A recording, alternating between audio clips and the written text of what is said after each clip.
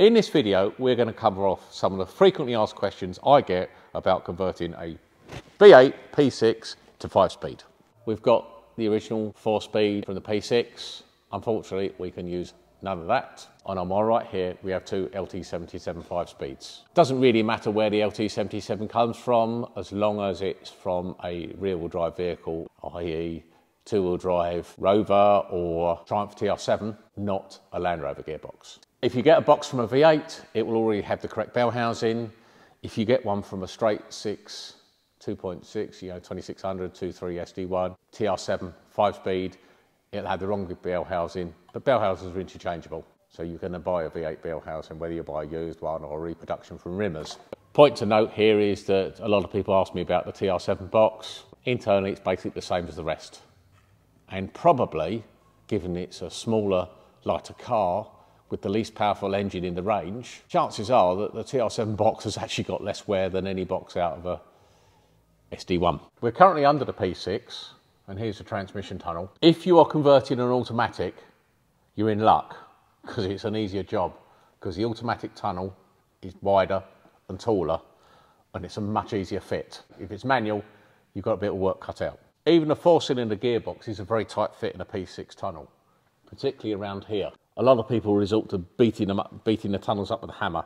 You don't need to do that. What makes it a lot easier is if you have a long bar and you just gently lever between the exhaust manifold and the chassis rail, just to push the engine over slightly, you'll find the box will come out much, much easier. So whilst we don't actually need to do anything to the tunnel in this area to fit the 5-speed, if our car was manual, then we do need to make some modifications to the tunnel. So to fit the 5-speed, we need to trim away some of the stiffener, some of the original gearbox mount, because the 5-speed is particularly bulky in this area.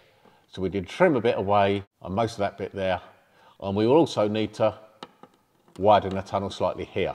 What we normally do with them is we use a hydraulic jack, but essentially you need to put a jack in there and just spread the tunnel slightly and a little bit more of a dent there.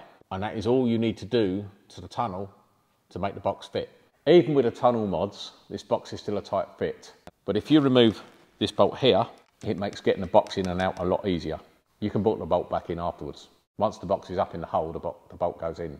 This is the original P6 gearbox mount. No use.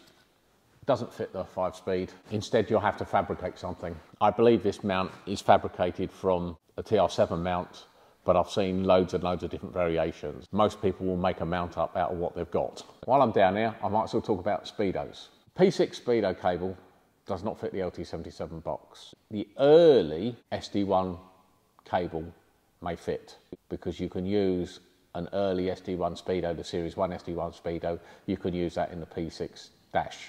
But certainly the later one, the cable might fit the box, but it does not fit the P6 dashboard. We get round it. I make a hybrid. I convert LT77 speedo drive to take a P5B angle drive, and then we use a long P5B speedo cable.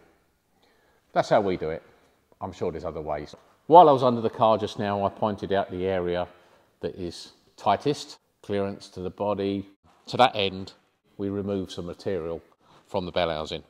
It was a bit wider there, so we just slim it down and makes it easier to get the box in and out. Not strictly necessary, but we also notch a bit off the lump or the corner. That corner was originally squarer like that. We lop it off. Again, it makes it a little bit easier to get the box in and out. Inside the bell housing is a pivot. It's what the clutch fork pivots on. There are at least 3 different lengths. You need a V8 one. So if you didn't buy a box from a V8, you need a V8 one. Simply screws in there. Whether your gearbox came from a 4-cylinder, a 6-cylinder or a V8, the clutch fork is the same. Here we have a release bearing on its carrier, release bearing and carrier. Now this is a short one, as used in the TR7 and the 2600s. For the V8, you need a longer one. I did have one, but I've seemed to have mislaid it. So James, that's a short one. Put up a picture of a long one. Having said you need a long V8 release bearing carrier, there is another option. Rimmers and probably a few others also do adapter, which presses onto there, and then you put your bearing on and effectively makes your release bearing longer, suitable for the V8. In terms of clutch, you need to change it. The LT77 has an 1'23" spline not the course spline of the P6. 3.5 clutches are actually fairly good. They will take a fair power increase. But I can tell you from experience, if at the same time you're upgrading your gearbox, you're fitting a 4.6 by an uprated clutch. The standard 3.5 cannot cope with the torque of a 4.6. And from a mechanical aspect, nearly the last component is the prop shaft. The LT77 is longer than the P6 one. You need a different length prop. Fortunately, the shorter automatic prop is the perfect length for fitting a 5-speed gearbox. And here we have a rear view of the installed gearbox. You'll note that to the left you've got the angle drive for the speedo gear, which just about clears the sides of the transmission tunnel. Now we've trimmed away some of the reinforcing webbing, and you can see the two bright shiny spacers, which are tubes we fabricated to account for the height difference between the P6 cross member and LT77 Triumph cross member that we cut down and used. Once you've done your 5-speed conversion, the speedo will be a work of fiction. I think on my car it reads around 20 miles an hour slow. You've got a couple of options: GPS speedo, phone, sat nav.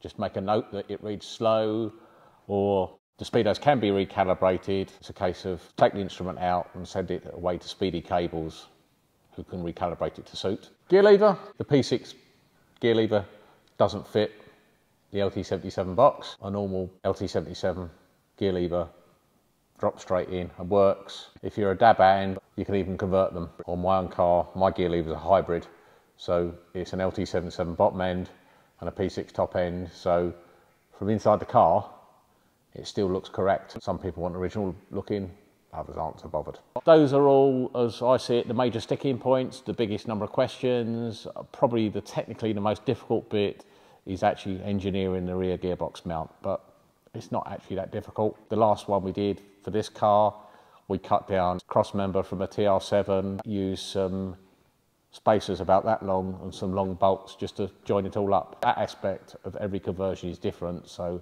it's a case of getting the box in and measuring up and seeing what you can make out of what you've got. So if you're interested in the Rovers, James put up a link for our Rover playlist. Like, share, subscribe, and we'll bring you some more.